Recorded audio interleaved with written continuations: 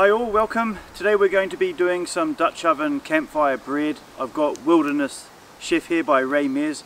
I'm using his recipe but I'm tweaking it slightly. It does ask for 500 grams of flour, but it'll also ask for 500 mils of cold water. From experience with this amount of flour I usually use about 300 mils. I do have the 500 mils, but I'm warming it up next to the fire there just to get it lukewarm. I'm to add the yeast to the flour and then the cold water, but instead I'm going to put the yeast in with the water to activate that. The recipe is calling for 2.5 teaspoons of fast action dried yeast. That's for the 500 mils of water. Normally when I add yeast I actually always put a little bit more, to be honest. I think that helps give you that rise. Because we've got 500 mils of water and I don't think I'm going to be using it all. I say I don't think so, we'll see. I'm going to put probably a good 3 heaps in there. Now we're going to give that a stir, put some cling film over the top and put it next to the fire, but not too close.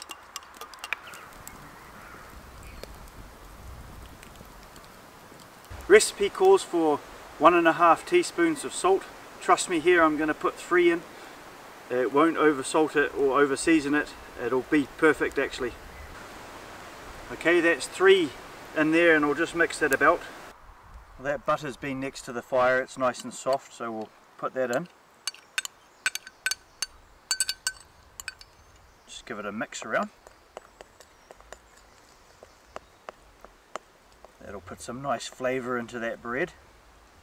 So it's time to start adding the water, and I would say do not add it all. We're just going to put a bit in at a time, mix it through until I'm near enough the consistency I want. Then I'll add that last bit of water and put this out on the chopping board here to give it the knead to work that dough.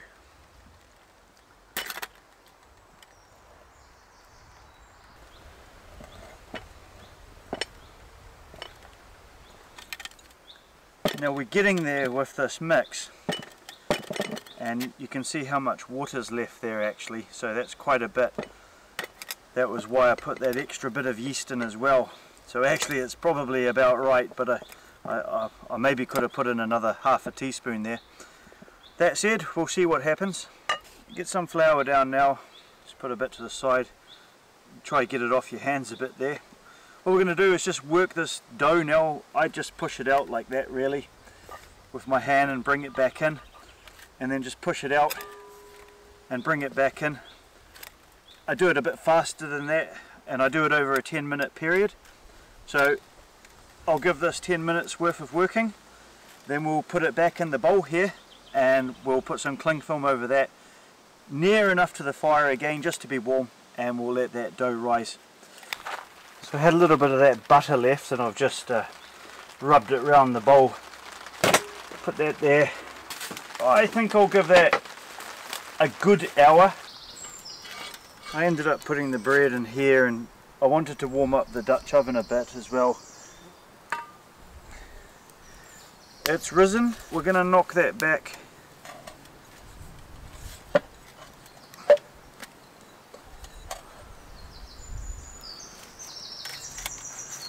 It's nice to work.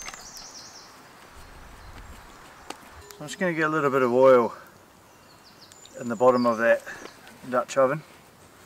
We form this into the shape that you want. For me, I'm quite happy with that. It's really nice to work that. Lift it up. It shouldn't stick to your hand.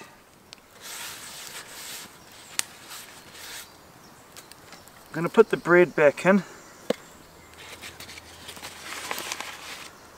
little bit of flour over the top. I'm going to let that rise again. Bread's in the Dutch oven, the lid's on. I can feel the warmth from that fire there, so I'm just going to leave it there to prove again. Half an hour to 45 minutes and then we'll start baking. So I've just chucked about 6 briquettes in here just to put on the top of the Dutch oven. I'm going to want to bring the wood out, the coals and embers there. I don't want to put this Dutch oven any closer because it's going to cook too much from the side. Too much of a side heat, which is okay if you keep spinning it around.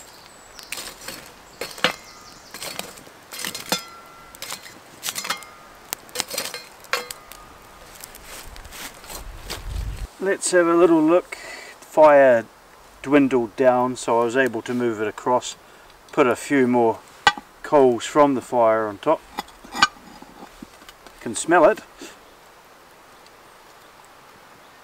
A bit tricky to get that off.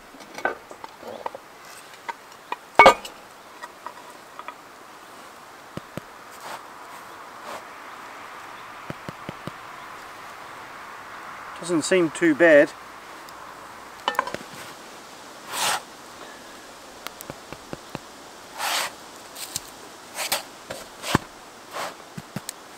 I think that's done. Smells divine. Thing about Dutch oven cooking, don't rush it. Use your nose as well.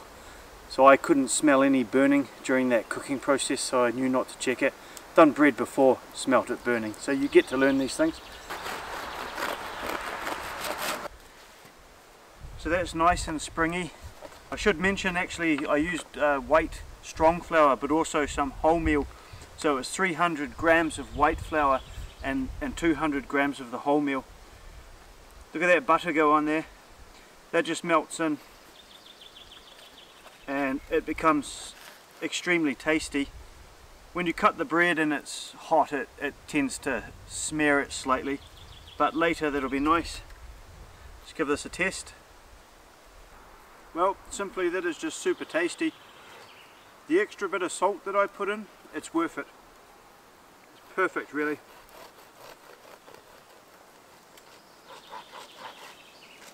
I don't know what it is about warm bread and butter. Thanks so much for watching. Hope to see you again. Cheers.